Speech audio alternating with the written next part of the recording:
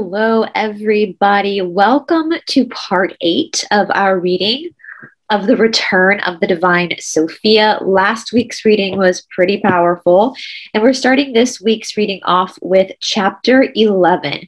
Now, as I say almost every reading, if this is your first time joining us, welcome. With this book, sometimes you can pick up with different parts and listen to different parts. It's not really a consistent story, but if you would like, I am placing the full playlist down in the description box below called Understanding the Magdalene if you would like to start from the beginning. But with that being said, let's go ahead and start with chapter 11. On my book, this starts on page 204. The Direction of Time and Space. Mary said, "When the wind blows, listen. The Spirit is speaking. Let your prayers be set upon the four winds in spirit, so that they should be a blessing to the whole earth. If you pray in this way, the Supreme Spirit above will receive your prayer." From the Gospel of Mary Magdalene. I returned to Shasta's circle 2 weeks before the spring equinox. The daffodils, jonquils, and crocuses had just begun emerging by the road, and in places you could smell the sweet scent of the fresh earth. I know what a daffodil is, but those other two I'm not familiar with, and I'm from Georgia, so... A blanket of green grass covered the city, and swaths of red and purple and orange tulips were just springing up. As the circle gathered at Shasta's house on a Saturday afternoon, I realized that we would be spending most of the day in the Enchanted Grove. We make our way down to the enclave of Mary's garden and settled into a circle on benches and chairs. "Welcome to the Garden of the Goddess," Shasta began. "Today we will learn about the power of ritual and ceremony in the cycles of time." This sounded exciting, to say the least. So my friend Cindy from Sacred Garden Yoga, who comes on this channel a lot, knows where this garden is. And so hopefully soon, we're going to try to get in contact with Shasta and possibly go visit this garden. And so I don't know if she'll let me film in the garden. We'll see. If she does, I will totally take some footage and share it with you guys. Cindy's been there before. But first, let me tell you what this circle will be called. At the end of your studies, each of you will have the opportunity to become a member of the Fellowship of Isis, an ancient sisterhood of women who are walking between the worlds. We are those who learn to walk with both the seen and the unseen realms. This society is connected to many great circles from our past, including the Priestesses of Isis, the Priestesses of Avalon, and the Order of the Magdalene, the Sisterhood of the Shields, and the Native American Twisted Hair Societies, who have long been the record keepers of the Earth's history. She looked around the circle at our astonished faces. The Twisted Hair lineage is linked to the writings of Carlos Castaneda, who was an initiate of this branch. Wow, this explained a lot. So the Native American teachings were linked to the Yaqui path of knowledge, while those other groups had existed in cultures all over the world. However, each circle has its own name, and so we will have ours. I have meditated our name, and we will be called the Serpent Gourd Woman Society. There was a moment of stunned silence as the group digested these words. Serpent Gourd Woman Society. What could that possibly mean? Shasta must have seen the shocked look on our faces, for she went on. You must each begin to look deeper than the surface if you are to understand the mysteries. You must begin to discern the hermetic significance behind these symbols. This took a moment to sink in. I tried to come up with what these symbols stood for, but for the life of me, I couldn't think of anything spiritual about the gourd. I just learned more about the meaning of the serpent, but I was still a bit ambivalent about it. After all, I had been inoculated with Christian theology where the snake was synonymous with Satan. But again, darkness can't create anything. Only the light can. God created the snake. As usual, Shasta seemed to be reading my mind. Her eyes alighted on me as she began to speak. The gourd is the humblest vegetable on the earth, and like women everywhere, it comes in many different shapes and sizes. The gourd is not only food, but it can be turned into a bowl, a water ladle, or even a rattle if it is dried properly. It is also a symbol of the great cosmic egg from which the universe is born. The Divine Mother pours forth these life-giving energies so that the world of creation can come into form. Throughout this year, we will begin using gourd rattles to rattle ourselves awake. She points to two large baskets at her feet and laughs. Was she laughing with us or at us? We all suddenly realized the baskets were full of gourd rattles. Most of them were round, while others looked like wily, undulating snakes. The gourd is like the womb of Mother Earth herself. It is round, fertile, and full of the mysteries of life. And like women, it comes in every shape and size. Several of us looked at one another, but we were all too bewildered to speak. Okay, maybe the gourd was safe, I thought, but what about the serpent? Shasta smiled mischievously as if she knew what I was thinking. The serpent has long been the symbol of wisdom for tribal people everywhere, except the Christians who misunderstand its symbolism. It represents the Kundalini life force located at the base of the spine, exactly, and it is also linked to the activation of our DNA. It is exalted form of the good serpent represents the one who has awakened. This is why Egyptian queens wore a uraeus on their foreheads. It is also why Moses carried a serpent staff, because Moses stole it from the Egyptians. We can see the same serpentine staff with Aesculapius, the Greek father of healing. And it is said that the Gnostic tradition that Jesus also carried such a staff with him in the name of the Creator engraved upon it. When he spoke to the multitudes, it looked like an ordinary staff, but when he taught his disciples in private, it was often transformed into a serpent that would coil up near him. Sometimes it is also said that when he wished to initiate a disciple, the staff was transformed into a good serpent and would bite the disciple, injecting gnosis and power into them. However, because people have been taught that the serpent was evil, many fled from this source of transformation. And I personally don't believe that any snake bit anybody. I think that's a metaphor for the awakening of one's own Christ consciousness, which is Kundalini. Remember, Yahshua and Magdalene were teachers. They were gurus. They taught people how to transform darkness into light. That's what the word guru means, is to transform darkness to light. No one can do that for you. Only you can do that for yourself, and teachers will help you become the alchemist, but you're the one that actually has to do it yourself. Whoa, I had never heard such a story before, although certainly Jesus or Yahshua is often depicted with the shepherd's staff, as many of the other great biblical figures are. Years later, I was to discover a tale told by the Gnostic Christians that exactly matched the story of Yahshua and the serpent staff. It was the kind of story that we read about in the Bible regarding Moses and the priests of Egypt, who were all able to transform their staffs into serpents at will. And again, this goes back, I think, again, this is all metaphor, because it goes back to the obelisk. Remember, people think the obelisk is Osiris's wiener, which that is an infiltrator. If someone tells you that the obelisk is Osiris's wiener, they're doing that intentionally. There's no evidence to say that. Actually, the obelisk was meant to represent the spine or the antenna. As above, so below. As with the macro, so with the micro. So our spine is where Sushumna, that channel of energy, lies, and that's our energetic pathway. That's where Kundalini or Christ consciousness rises up. The obelisk is the Earth's antenna. So it's kind of like that spine where it's taking in energy. And I'm going to ask you this, dealing with infiltrators in the truther community who are making you believe that the obelisk is Osiris's wiener and it's got to come down. Riddle me this. What if those obelisks are the antennas that need to be used for Tesla technology? And they're having you go vigilante and tear them down? Then we're not going to have free technology. So everyone should be researching this. Do not take someone's word for it. Don't even take my word for it. Research for yourself. Taking someone's word for it is what got us in this situation to begin with.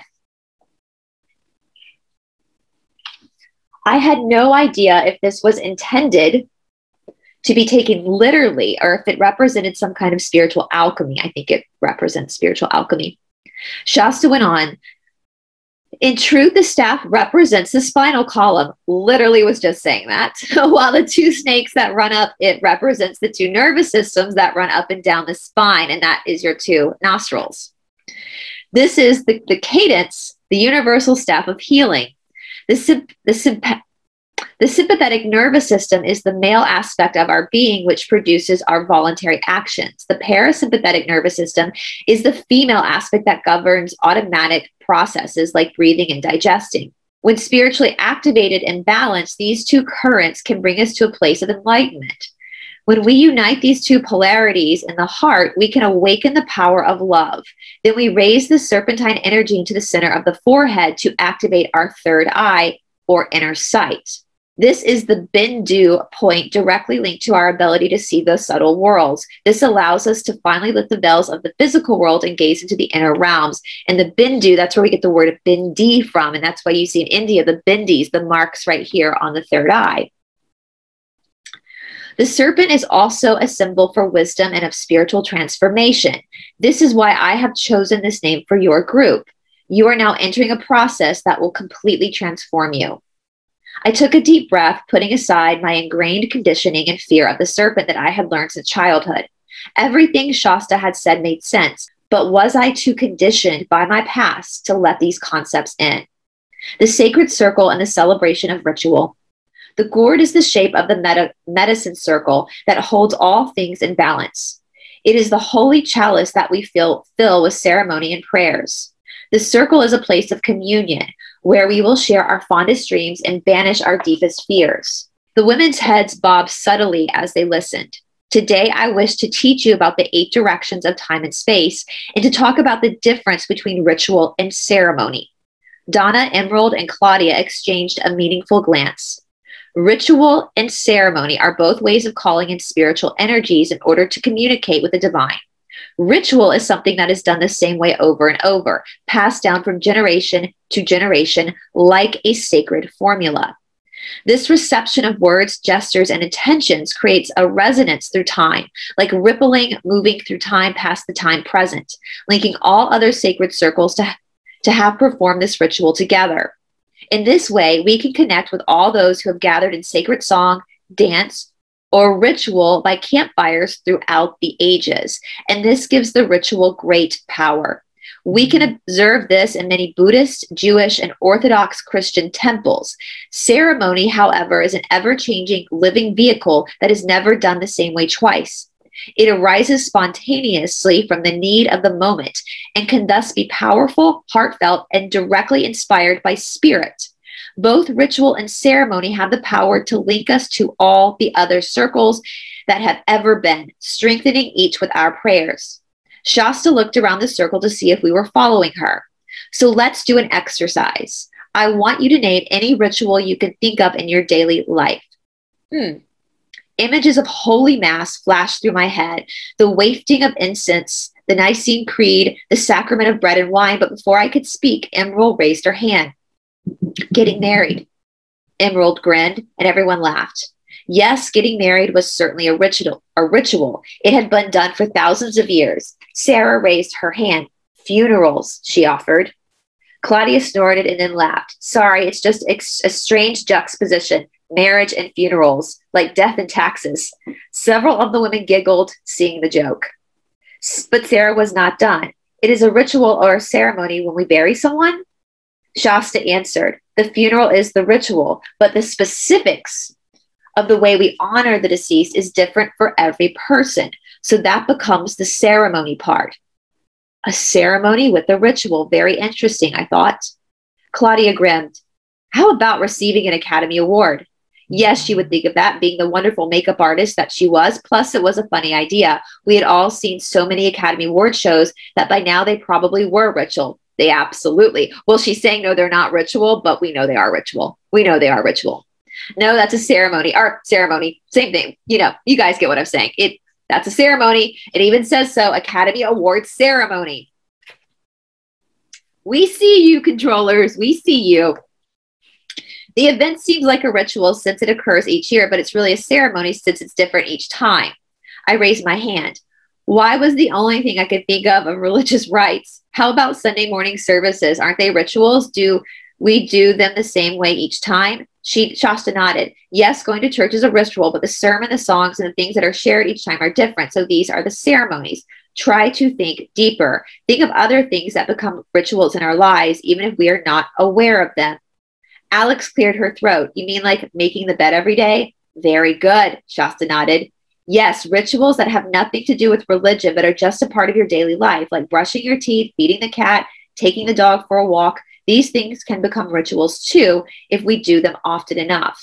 It was clear that none of us had ever thought of these activities as rituals before. They might be unconscious rituals, but they are still rituals. Shasta looked around the circle. Anything that you do over and over becomes a habit, and habits can become rituals, and these can often begin to define your world. Eventually, you no longer question your actions. You just do what you've been conditioned to do. This is how we are all programmed not to think for ourselves. I began to see where this was going. It was as if everything we did had the power to become an unconscious ritual. Waking up at a certain time, showering, working 9 to 5 each day, paying our bills, becoming hypnotized by our routines. And then we become blind to all other choices. I thought of a story then that I had once heard about the Native Americans. When the first clipper ships appeared off the coast of North America, the Native Americans were not able to see them. I heard that too, that they couldn't see the ships because they didn't know what they were. These large wooden ships were completely outside their world view, but the shaman, who had spent a lifetime developing a more expanded consciousness, had been able to see the reflection of the ships on the water. After a few minutes, he could perceive the ship itself. When he shared the vision with his tribe, this allowed them to expand their perception to see the ships as well. Eventually, the entire tribe could see it as they allowed this new idea into their consciousness. I realized then that we were each like this. We get used to a certain way of seeing the world, of seeing God or reality, and then we cease to ask questions. Perhaps as children, we saw more clearly, but after being told the same thing over and over and over again, year after year, we are lulled into certain unconscious complacency. After a while, we cease to question our reality, and we lose the ability to see the ship that is moored in the harbor, no matter how real it may be. Shasta lifted her chin in at our dismayed expressions. I'm not criticizing anyone. I'm just saying that you must examine your actions carefully. Instead of running like a mouse through a maze in search of the same bite of cheese each day. When we are children, we see with fresh eyes, but then over time, we become conditioned to believe whatever society tells us. But to become aware, we must first wake up inside that dream. We must first become purposeful. I exchanged a meaningful glance at Claudia. We had just been talking about this very subject in our careers. Claudia had said that she went to work, paid her bills, ate, slept, and began to wonder if that's all there was to her life. Sometimes in the middle of this routine, there would be an excitement of a new romance or a new client, but in general, she had a point. What was the purpose of life if we were just continued to run around the same maze? Shasta continued. Starting today, one of your homework assignments is to make a list of all your ritual activities, both secular and spiritual, and don't forget to include the habits of the holidays. Holidays are the time of serious ritual, and what you unconsciously associate with them, for better or for worse, can directly affect your experience. I knew exactly what she meant. My family had been so conditioned by the many years of my father's rages at the holidays that even after he passed away, we still continued to have yearly dramas each Christmas or Thanksgiving. It was too bad because I dearly loved Christmas. Shasta began speaking. Why do you buy presents at birthdays or Christmas? Why do you cook a turkey at Thanksgiving? Why are there football games on Sundays? Alex and Sharon shifted uneasily. I'm just suggesting that you think about what you are choosing. By paying attention and making deliberate choices in your life, you can begin to act from an awakened mind. Donna raised her hand. Does this mean that I can stop washing the dishes every night? I don't think my husband would like that. We all laughed. In this circle, Shasta responded, we will all be performing rituals. We will be giving birth to spiritual thought forms for the purpose of manifesting them in our lives. But the two laws of the priestess path are do harm to no one and always protect the children.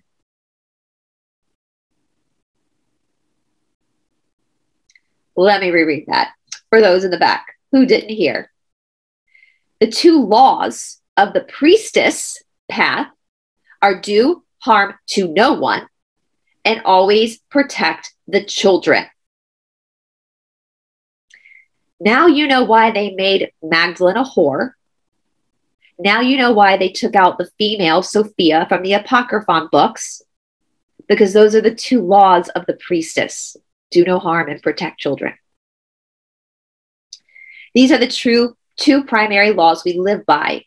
These words covered a host of subjects. If we harm no one, then we will always act in a positive way.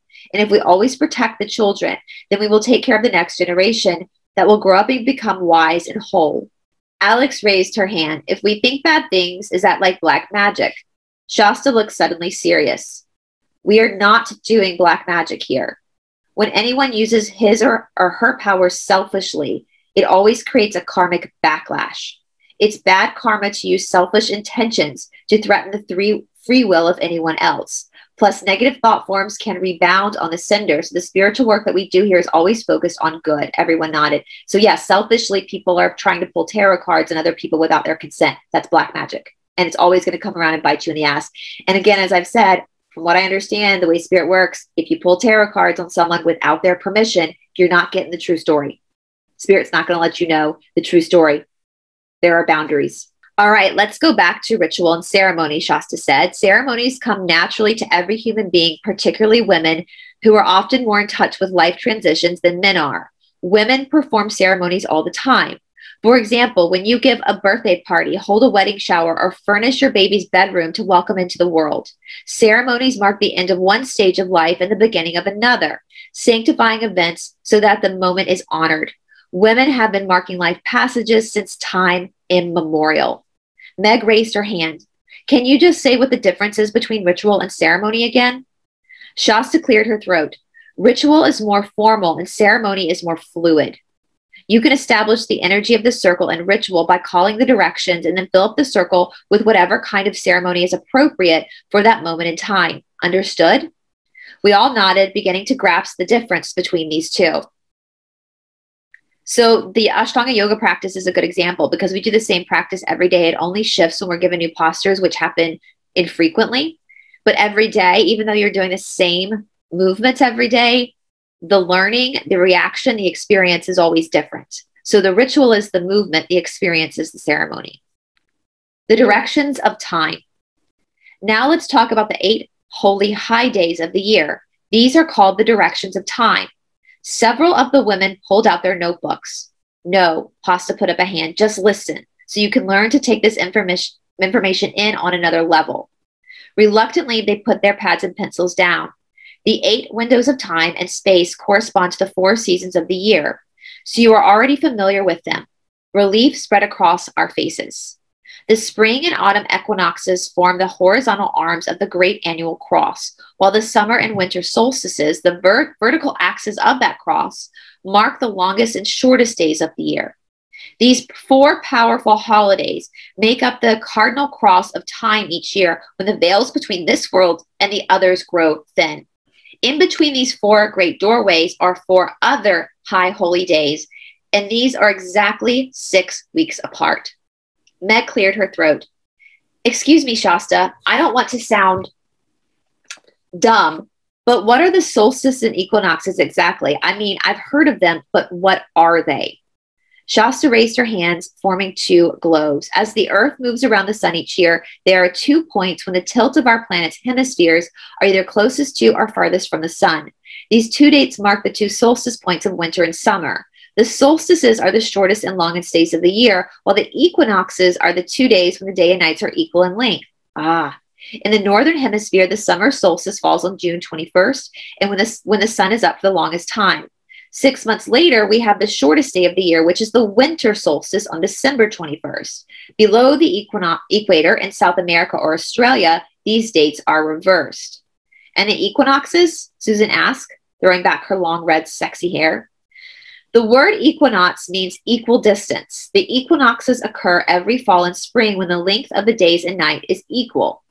That's March 23rd and September 23rd, when the scales are perfectly balanced. In fact, the fall equinox begins in Libra, whose symbol is the balanced scales. After the spring equinox, the days become longer, and after the fall equinox, we pass into winter. This is the time of the winter crone, when we go into the cave to hibernate. This all makes perfect sense to me, but it seems strange that we no longer honor these important holy days, especially when they had nothing to do with religious belief systems, but were grounded in astronomy and seasons. How had we fallen so out of step with these rhythms? As usual, Shasta seemed to be reading my mind. In the ancient world, these 8 high holy days were times of great celebration.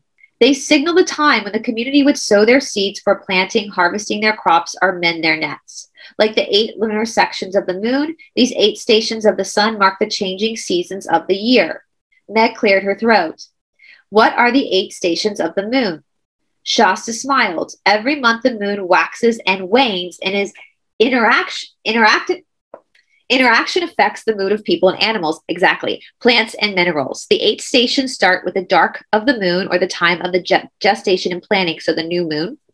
The moon becomes a crescent moon and a quarter moon, and the waxing or the gibbous moon before becoming the full moon for 3 days of every month. This is the time when the electromagnetic energies of the moon pull the minerals up into the plants, so that it's the best time to harvest your crops. Perhaps the ancient people knew something that we had forgotten. But Shasta went on. After the full moon light begins to wane, creating the waning or dismenting moon, the last quarter moon, and finally the balsamic moon before it returns to its station beside the sun, making it invisible to us on Earth. This is called the dark of the moon, where it remains for 3 full days before beginning the cycle all over again. I had never really thought about all this, although clearly I'd watched the moon all my life and marveled at its beauty and its cycles. So during the new moon, I realized the sun and the moon were on one side of the earth together, and during the full moon, the moon was exactly opposite the sun, creating a powerful yin-yang balance for the earth. This is why the full moon was so potent. It was all starting to make sense, the marriage of polarities. Shasta continued. The moon goes through the cycle 13 times in every year, and thus the number 13 was always linked to the moon, the menstrual cycle of women and the goddess. She looked around the circle. And yes, that's why women get their periods once a month. We follow the moon cycle. Similarly, the sun goes around through 8 stations of the year, charting the same essential season. Winter roots go into the ground. Since the world lies asleep under a blanket of snow, at the Candlemas, or February 2nd, we are still in darkness, but moving towards the return of light. 6 weeks later, a spring equinox, we feel the stirrings of new life in the spring. We begin to implement plans that we have nurtured all winter long. On May 1, some 6 weeks later, flowers push up into the light, animals fowl their young, and everything answers the call of the life-giving sun.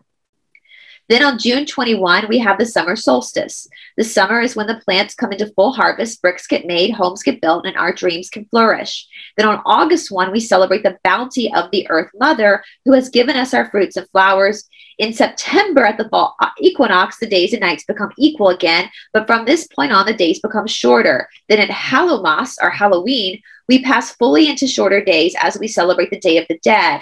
And then finally, just before Christmas on December 21, the sun enters the darkest phase as it sinks lowest in the southern skies. It stays there for 3 entire days, just like the dark of the moon, before it begins to move upward, renewing its annual pilgrimage across the sky. This is the dark phase and best for gestating ideas. Animals hibernate, trees go dormant, and people mend their nets and talk about their plans for spring season. Shasta took a breath and looked at us, hoping that her words had painted the picture of this celestial dance that made its way across the heaven each year. This is the innate rhythm that all living things respond to, and that once we, as harmonious, attuned communities, celebrate together.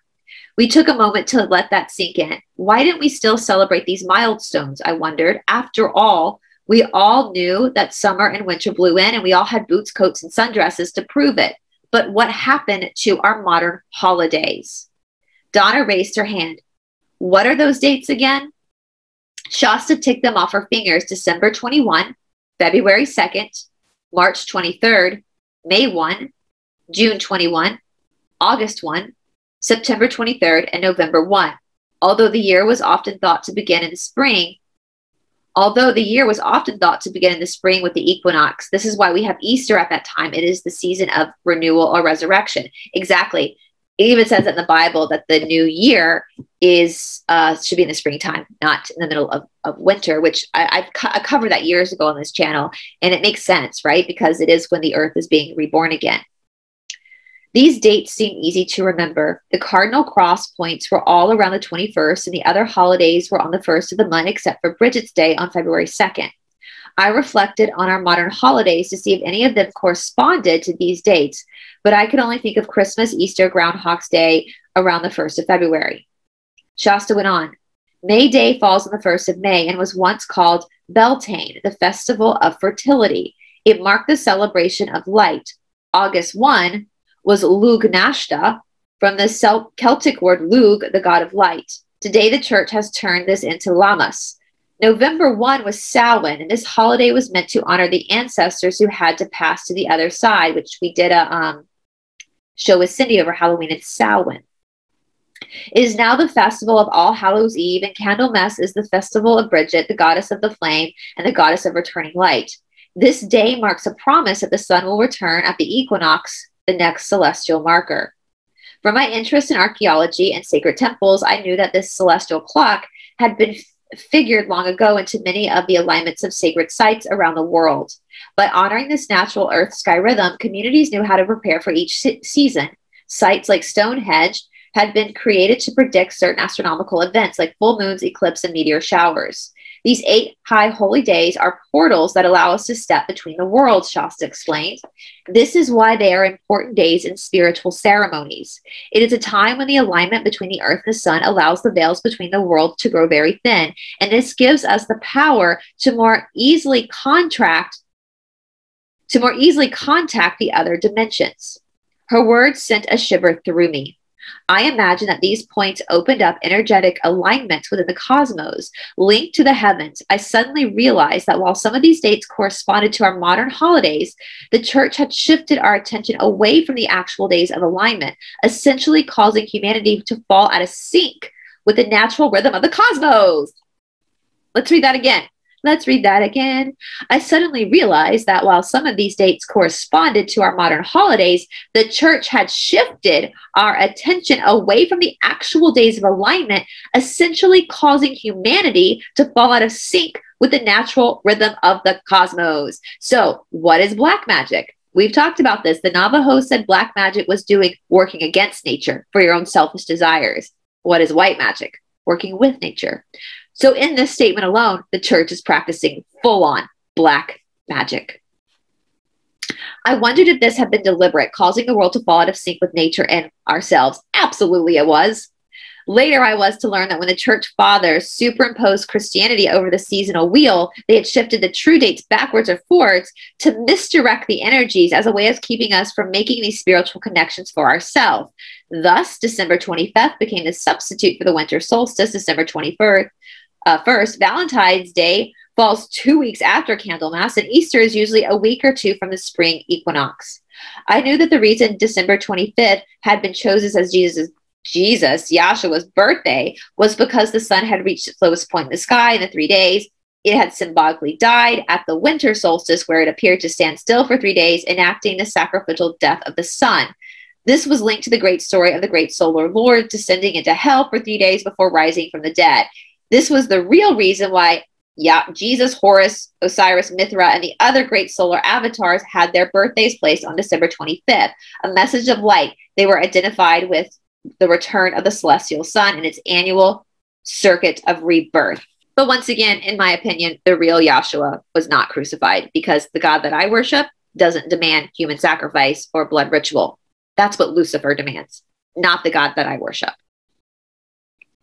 And how exactly does Halloween fit into all this? Claudia asked, scratching her head. I'd seen her dressed the year before as a pink pussycat with fishnet stockings and a tail.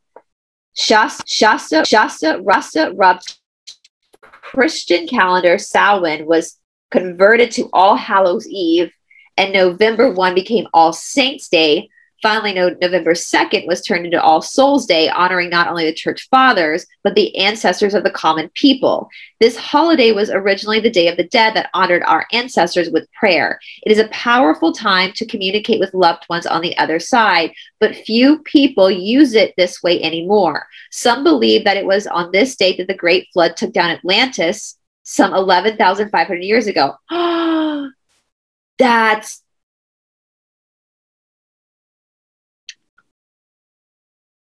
That's new for me, guys. So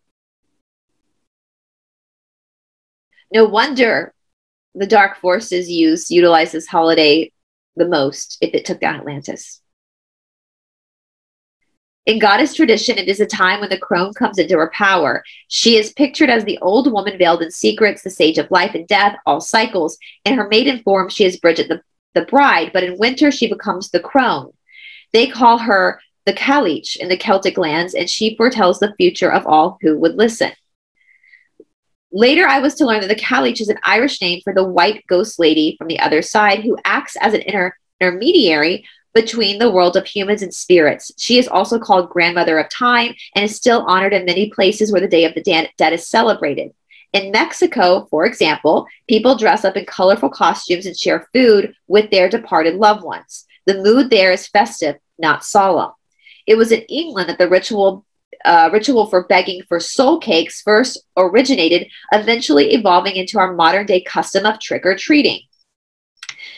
There aren't holy days in August anymore, are there? Meg complained. I could see that all of us were trying to work out how our existing holidays fit in with the old calendar. At least I've never heard of any, she shrugged. Shasta made a face. The church took great pains to abolish as many festivals of earth-based wisdom as they could, particularly those that honored the goddess. While the solstice was often assigned to the lords of light, the midsummer harvest was dedicated to the great mother Isis, Demeter, Diana, Ceres, and all goddess who protected the forest, fields, crops, and animals. August 15th is Isis's birthday in Egypt, but it was later turned into the Day of Ascension for Mary the Mother. Here in America, it is celebrated as the Green Corn Festival by the Native Americans who created effigies of the Corn Maiden. Wow. The church leaders had co-opted whatever they would, I thought. They had completely eliminated the celebrations of the Midsummer's Eve dedicated to the goddess that had been captured so brilliantly in Shakespeare's Midsummer's Night's Dream. This celebration had been connected with grapes, wine, fertility, sexual celebration, and songs. This was the kind of joyful celebration as the ones I had discovered in Canaan and Mesopotamia that were dedicated to Ashtoreth and Tammuz. No wonder the church had gotten rid of these holidays. Like Beltane, which celebrated the fertility of the people in the land, it had been way too much fun. Besides, leaders of the totally patriarchal sect of Yahweh, or Moloch, had so hated the mother-son or husband-wife partnership combination that they had just deleted it from our minds. Later, I was to discover that the archaeological goddess festival had originally been dedicated to Isis because she was the one who had rescued the grains of wheat along the Nile after the Great Flood. She and Osiris had brought these seeds of wheat and barley to the people and thus preserved them for future generations. This was also why Isis was known in Greece and Rome as Demeter, respectively the goddess of cereals and grains. Shasta went on. Lammas, or August 1, was intended to thank Mother Earth for her bounty and to acknowledge her as our life giver. But the church changed the name to the Festival of the Blessed Virgin and moved the date to August 4th, 3 days past the window of alignment. Today, these festivals have passed into oblivion. I wondered if the men who had made these decisions were so ill-informed that they just didn't know the real dates, or if this misdirection had been deliberate. Oh, it was deliberate. It was absolutely deliberate. I suspect the latter. By short-circuiting our connection to the natural rhythms of Earth, we fall out of step with the harmonies of the universe. We become confused and disempowered. Sarah raised her hand. What about Easter? Why do we have Easter eggs and bunny rabbits, and what does this have to do with Jesus? The whole thing seems kind of screwed up. We laughed, knowing just what she meant. All right, let's talk about Easter, Shasta said with a gleam in her eye. Why do we have Easter eggs at Easter? We all looked bewildered. Of course, the question had occurred to us before, but I had no idea. Emerald spoke up. Because of Astara, the German goddess of rebirth, who supposedly invented nature itself. Shasta looked pleased. Yes, Astara, like Gaia, represents not only the planet Earth, but all the great cosmic eggs. Creation itself reveals the same shape, from the oval of the galaxy to the solar system. They all represent the egg of Mother Earth. What a thought. How would the ancients have known what modern-day astronomers are only now just discovering? How could they have known about the shape of the orbiting planes, planets, or galaxies? Perhaps they saw them shamanically. Or maybe it's because they came to Earth from another planet, as humans are not natural inhabitants of this Earth. Just a thought. And also we know that their technology was far superior to ours. So we have to give them a little bit more credit that they weren't just some nomadic tribal people. They had more technology than we do right now. We're the nomadic barbaric people compared to our ancestors. Certainly the egg was the universal shape that produced life. In Vedic culture, the divine couple, Vishnu and Lakshmi, were said to reside inside a cosmic egg during the long night of the world. And in Egypt, Thoth, the ancient architect of humanity, was shown spinning this cosmic egg on a potter's wheel. I realized that there were a lot of hidden scientific and religious principles woven into these symbols. Did you know the month of May was named for the goddess Maya? Emerald interjected. And that June is named for Juno, Zeus's wife? We all looked at her in surprise. Why wasn't this stuff taught in school? Supposedly, the resonance between the goddess and our calendar made perfect sense. Shasta looked pleased. Yes, Maya was the Roman goddess who gave birth to Hermes. Like green Tara in India, Maya was the goddess of earth. Maya's color is green for healing and fertility, so May Day is her festival. Maya is the goddess who blesses all sacred unions, human and animal alike. This is why May is the most popular month for weddings. Emerald was I thought it was June that was the most popular month for weddings. Listen, if I ever get married, it's going to be in like the winter months. I am not getting married when it is balls hot outside here in the South. It's not going to happen. We're going to do it in the winter where it's a little bit more pleasant. Emerald was just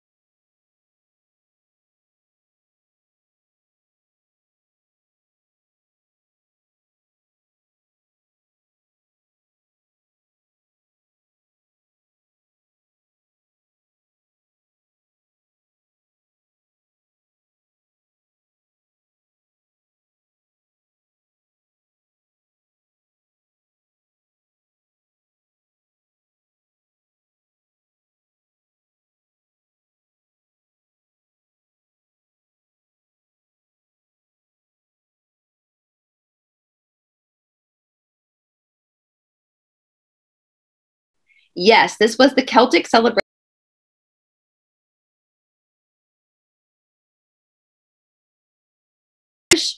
Celebration.